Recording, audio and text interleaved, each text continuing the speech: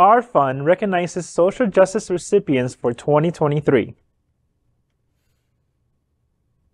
Oh, the LGBTQ, sorry, I thought it was a video. The LGBTQ Social Justice and Equity Funders Collaborative, a unique collaboration between the Our Fund Foundation and the Community Foundation of Broward, granted 8 nonprofit organizations a total of $250,000 in support of innovative initiatives supporting social equity and the civil liberties of LGBTQ plus residents of Broward County.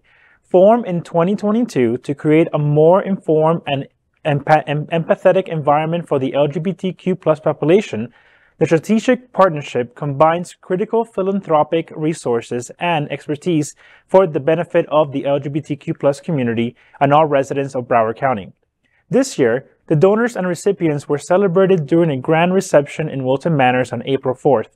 A joint selection committee thoroughly vetted each nonprofit grantee and received between $29,000 to $50,000.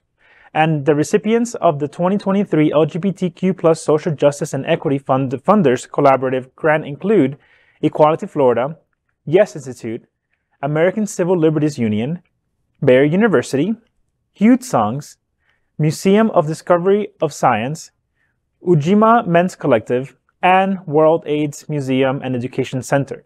The purpose of this award is the expansion of this successful program, promoting dialogue and eliminating HIV and AIDS stigma throughout education, artistic expression, and cultural programming.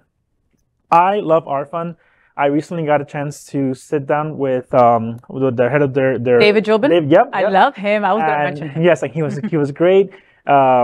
They do such great work, and I'm so happy that especially those organizations were chosen to get that much needed money. Especially during the pandemic, all these organizations just looked at themselves and like, what are we going to do now? Yep. And I love how our fund and other organizations, other nonprofit organizations that raise money for these nonprofits, were able to step in and be like, let's do innovative programming, and we will, help you with paying for that. Yeah. Well, so and amazing. And there were no organizations that got hurt the most than a nonprofit organization during COVID. Yep. Where were they going to get the money from? There was nothing going on. And our fund made sure that a lot of those organizations stayed afloat during that time. And that's what they're still doing. $30,000, $29,000 can literally make your organization be okay for a while. Especially a small organization. Especially a small organization. And they pick such exceptional organization. Okay. ACLU, we know, right? Equality Florida, we know. World AIDS Museum, such an incredible organization and all that they do. Ujima's Men's Collective. Okay. That's John Buckley and those incredible men that all they shine so bright for our Black and brown brothers out there. And, organizations like that, 30 grand is an incredible amount of money for them. Yes. Yeah. Yes. And it allows them to innovate. And they, I really believe in innovation as resistance to what's happening in the world. And these nonprofits, with those funds, they can really do great things for our community and for all communities across, in this intersectional world that we live in today, where all of us are affected, not just the LGBTQ plus community. Yeah.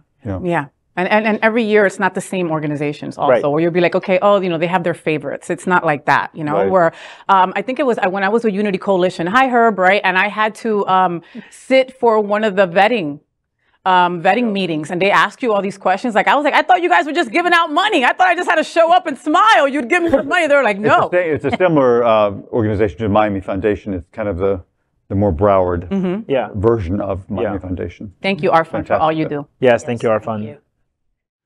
LGBTQ plus news is vital for our community and for the broader world as a whole. We have enough enemies at Fox News. Tucker, Sean, and Lara are loud. We need passionate allies. Happening Out Television Network, Queer News Tonight, and It's Happening Out are literally out of the closet and into the headlines. Our community needs your support. Like this broadcast and subscribe now to ensure the growth of the entire LGBTQ plus community.